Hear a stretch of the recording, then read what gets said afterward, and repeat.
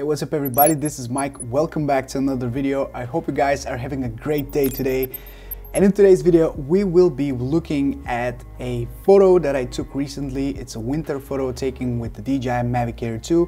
And I'll walk you through the whole process of editing this photo from start to finish. I'll try to not make this video super long to show you how you can improve your drone shots, the winter drone shots that you take, in order to make them look a little bit better. I'm testing out a new audio setup today, so I'm looking forward to hearing back from you. How is the audio quality? Do you enjoy it? Do you think it's an improvement? Whether I should keep using this microphone? Let me know in the comments below. So here is the before photo, and this is a photo that I really like because it's a top-down shot. One of my favorite angles is just straight down.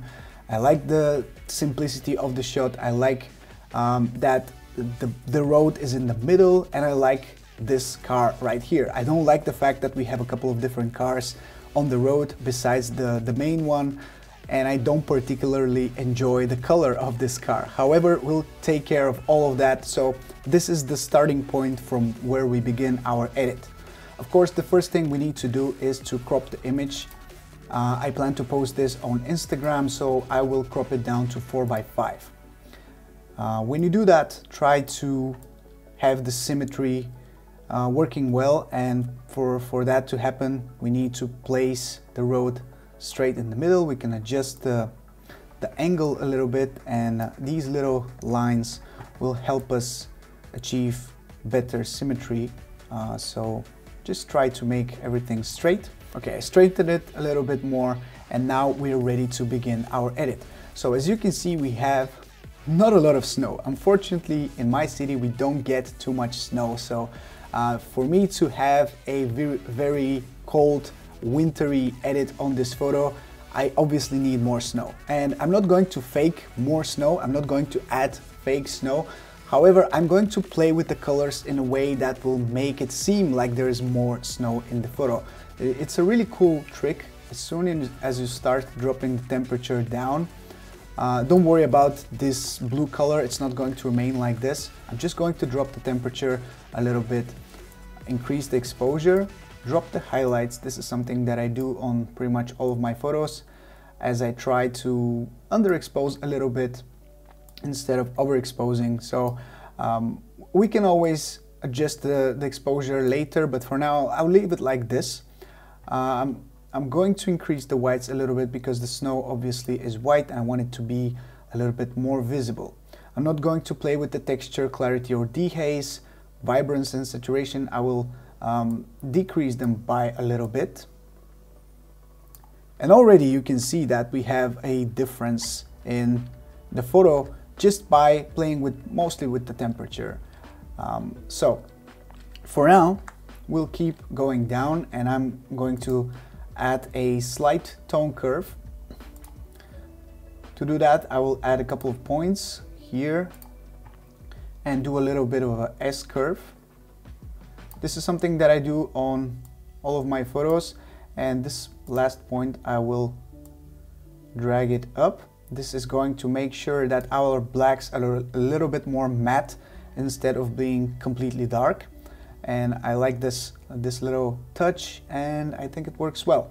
So for now, we'll keep going down towards the HSL tab, and here is where we're going to do a lot of work.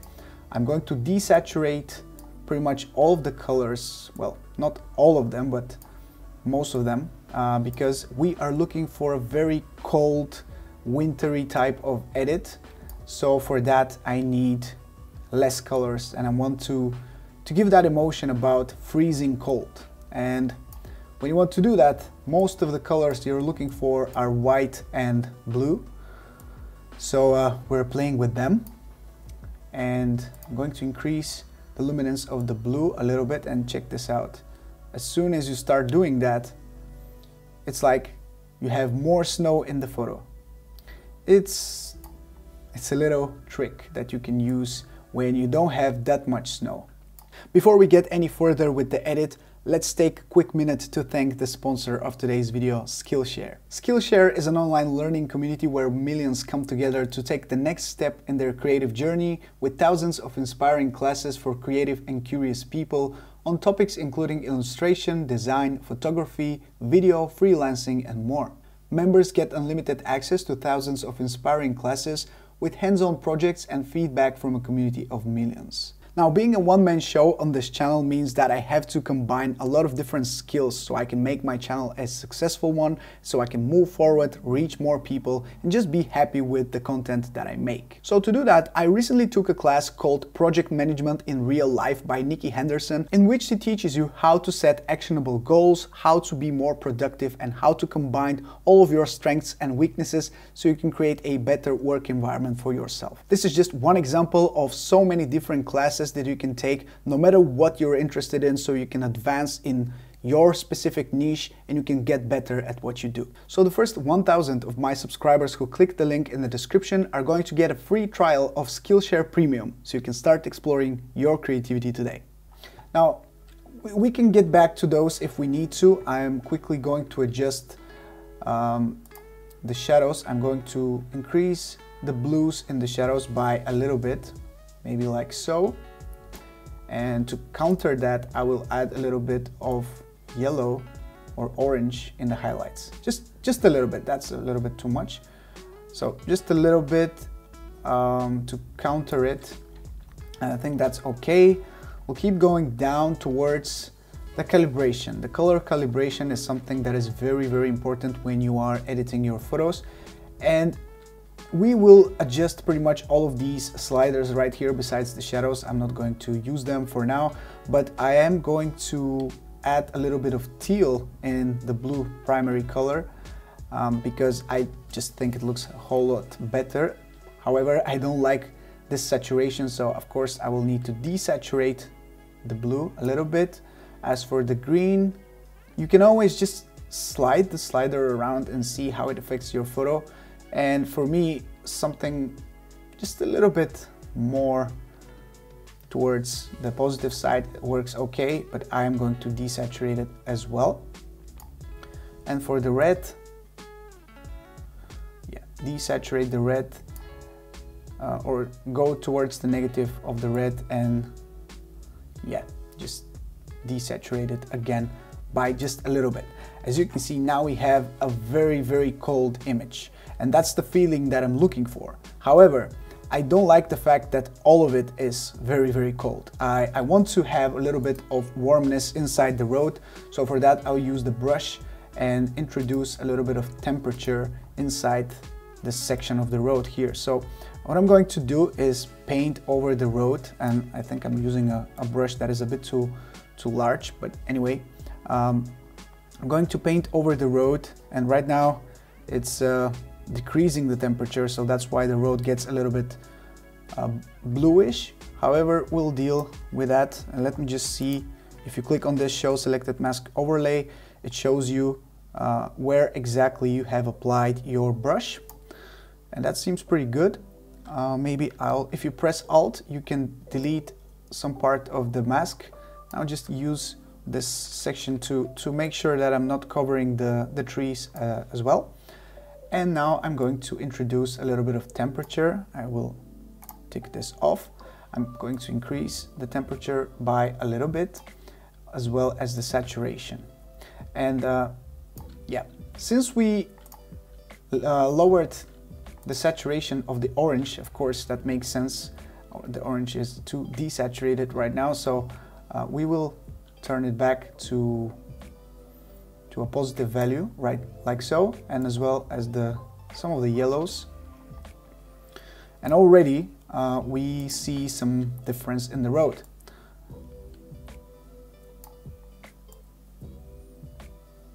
Okay, so now I'm going to go back to this brush, increase the saturation a little bit, increase the temperature a little bit, and there we go. We have a road that looks a whole lot more, more realistic and not as cold as it used to be. I'm going to fine tune this selection of the mask a little bit, so just to make sure that it doesn't get into the trees themselves. And now we can go back and remove those cars. And for that, we'll need to right click on this photo and go and click Edit in Adobe Photoshop 2021. So for that, we can do a couple of things. Now I'm going to press Command and J to duplicate my layer, just to make sure that I have a separate layer that I'm working on instead of the background. I'm going to zoom in. Now we have quite a few options on how to get rid of this car, and it's just a matter of your personal preference on what you want to do. But here I'm going to use the Content Aware Fill tool. So I'm going to use to do this little selection here and go to Edit, Content Aware Fill. And if we go to Sampling Area Options and select Auto, you see this green color showing us that basically it will take information from these green areas so it can fill this area right here. And this is the little preview that we are getting from the Content Aware operation. I'm going to remove the car so it doesn't take information from the car. We don't want to have any artifacts into on our selection. And I think for the most part this looks pretty good. I'm going to remove some of these parts right here, and we can see how this affects our road. I think it's pretty okay like this, and we can see before and after. We have a little bit of shadow here, so we can do the same thing for the snow. So we're going to quickly just select a little bit of snow, so Photoshop knows that we're looking for more snow and not more road. And there we go. This seems perfect right now. Zooming out, and nobody would even tell that there was a car here. I'm going to do the same thing about this car right here, the same type of operation, and I'll get back to you in a couple of seconds. Now what we'll need to do is change the color of the car. Because of its green color, it doesn't look very good. So now we'll make a new layer and zoom in so we can actually see what we're doing. And just paint with this red color that we've already selected, just paint over the car. I'm going to set my opacity to about 80% and just paint over the car. Now you need to be a little bit specific and fine-tune your selection here. I'm doing it with the brush, which is not 100% ideal, but for the sake of the tutorial, I'm just going to quickly go through it. And you can be a lot more careful than I am right now. However, it does the job and it will show you what I mean. Don't worry about this color being too saturated. We'll deal with that in a bit. It's not ideal right now, but I think you get the point. And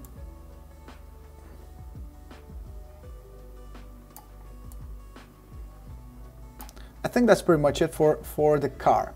Now, of course, it looks terrible for now, so we'll change the layer style and we'll set it to overlay. Right now, it immediately gets a little bit better. So I'm going to press Command and U so I can decrease the saturation of this color by a little bit, and also the lightness. I'm just going to drop it down by like 10. And then what we need to do is zoom out so we can see the whole picture, and it still looks a little bit too saturated, so we'll just drop the opacity of this layer with the paint to something like 85 maybe, or 80. Yeah, let's just go for 80.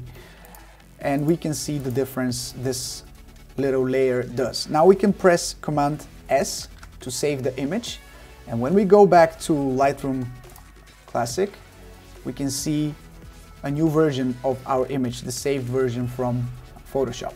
Now what I like to do is make one of these masks right here, and use this little circle to create a little emphasis on my photo. I'm going to select exposure here from this drop down menu. I'm going to drop the exposure by just a little bit, maybe like so. So you can point your attention towards the car. And I'm going to desaturate the mask by -20, just so that area is a little bit darker and a little bit less saturated. That makes sure that your attention will go straight towards the car and that middle section of the photo.